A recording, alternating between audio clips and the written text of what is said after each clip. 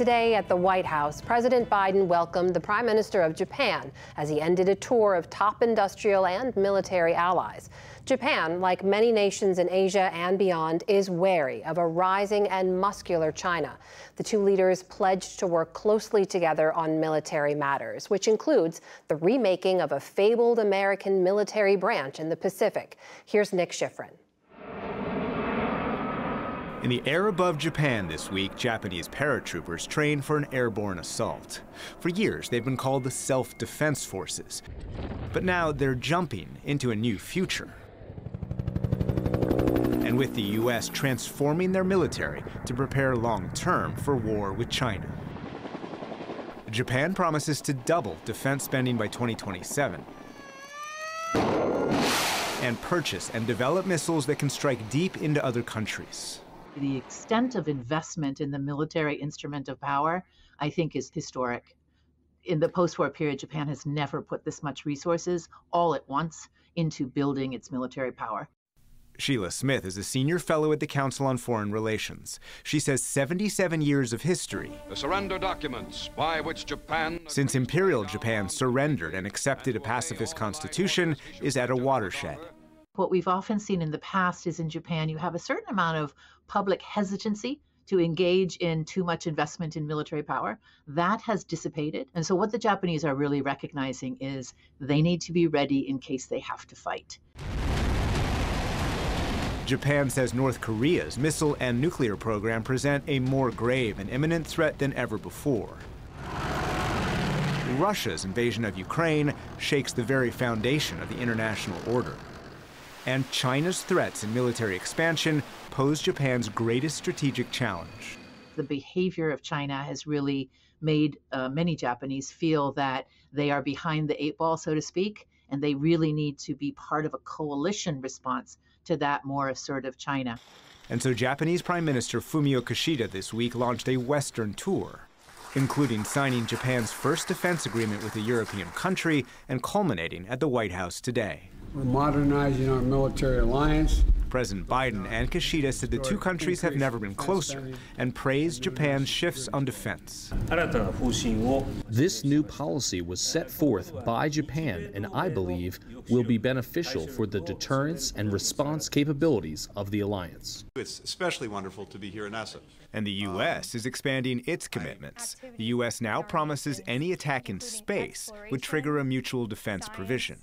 The U.S. and Japan will increase training on Japan's southwest islands, some of which are 1,200 miles from Tokyo, but just 100 miles from Taiwan's capital. And the Marines will repurpose their presence in Japan into what they call a littoral regiment. It's designed to be more mobile, better conduct reconnaissance, and fight from remote islands. They'll be equipped with not yet acquired anti-ship and anti-aircraft missiles. The few, the proud. The Marines portray themselves as the best of the best, capable of responding quickly anywhere on the planet, including for the last 20 years, fighting land-based counterinsurgencies. To focus now on China and maritime campaigns is what a current commander called a revolution. From the hill fights of Vietnam to the global war on terrorism, 3rd Marines has adapted its mission, its structure, its training. With threats evolving in the Pacific, it's time to adapt again. The Marines' goal: operate within what's known as the first island chain, inside the area vulnerable to Chinese missiles, as some other U.S. military weapons, such as ships and aircraft, stay at a distance. Marine Corps Commandant David Berger. You're there side by side, shoulder by shoulder with the partners, with the allies that the U.S. has. You're not leaving them. You're not going back to the rear.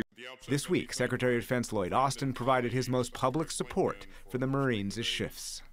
These actions will bolster deterrence in the region and allow us to defend Japan and its people more effectively. A senior administration official told me the Marines' moves represents a significant posture change, and Japan's agreeing to the change reflects a major development in the alliance. For more on the Marine Corps plan to take on China and redesign their force structure, we turn to retired Lieutenant General Paul Van Riper. General, thank you very much. Welcome to the program. We've spoken to a half dozen 3- and 4-star retired Marine generals like yourself who voice concerns about the Marines' plans. You've been particularly public in your criticism. What are your worries about the vulnerability, the sustainability, and the access for these Marines being deployed in the Pacific? The Marines have always been an offensive organization. The few times we've been in the defense, it hasn't gone well. In fact, there's an analogy. In the Second World War, the Marines had a defense battalion on Wake Island. They weren't able to resupply it to provide any support. And of course, the island fell with tremendous casualties and prisoners. What we're talking about now is putting Marines on islands in the first island chain on the Western Pacific. There is no ability logistically, and even the Marine Corps will admit this now, to support them. You won't be able to get casualties out. I spoke to the current Marine commanders on Okinawa, and they acknowledge some of your concerns about logistics, but they point out that they do not have to do everything themselves, that they'll be supported by the Navy and the Air Force. Will that be possible? No. There have been articles written where the actual numbers have been done, and it's over 900 metric tons a day. Even with the Marines and the Joint Force, they can't keep them supplied. Let's talk about the overall strategy when it comes to China. And defense officials I speak to in the Pacific say they support these changes because they need the Marines and the Army to operate within the first island chain and make Chinese targeting much more complicated, since the Chinese are trying to keep the Navy and the Air Force out. Doesn't that make sense? No. The Marine Corps, in their initial documents, said this would be a low observable unit. I've looked at all the equipment. There's not one item of equipment that has any stealth or low observable capabilities. Now the Marine Corps is saying, what we will do, we will tell people where those units are as a deterrent to the Chinese. Which is it going to be? Is it going to be low observable, but there's no indication? None of the equipment in that unit has stealth-like capabilities. The Chinese are going to target these right at the outset and take them out. Marine leaders say they do acknowledge some of the concerns that you're raising, but that if the Marines are going to play a major part in what the Defense Department calls the pacing challenge, China, they'll have to make bold changes, and that they're working to solve some of the vulnerabilities. What's your response to that? The mistake is divesting yourself of current capabilities. And as you know, the Marines have gotten rid of all their tanks in the process of getting rid of cannon artillery, cutting squadrons. Why would you cut these things before you have the capability they claim they will have in the future? So we're going to have a vulnerability gap here of anywhere from 8 to 10 years for an unproven capability.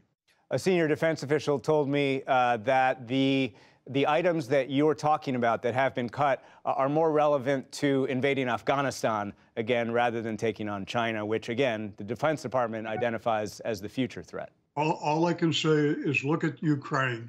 What do we need in Ukraine? They're crying for artillery. They're looking for armor, tanks. They want fixed-wing, close support aircraft. They want helicopters. Those are the kind of things the Marine Corps has cut or is well on the way to cutting. The Marine Corps in the Western Pacific will be a missile force. It'll have no infantry maneuver units on the ground. What people think of the Marine Corps will not exist. They're rapidly cutting it. So instead of being a force that's able to deploy worldwide for contingencies, it's going to be sitting on islands in the defense. It's an untested concept, but we're actually making the structure cuts and cutting the weapons before we have this capability that I don't think will even exist. Was there a way for the Marines to become more relevant to the fight in the Pacific without losing that global response capacity? Yes. What the Marine Corps has always done is it's been a global response force. It's been able to respond globally because it was aboard amphibious ships. It had air alert forces. It was on scene. All of those capabilities are being cut for a promise in the future that those of us who are resisting this and arguing against it don't think will ever come to fruition. General Van Riper, thank you very much. Thank you. Appreciate it.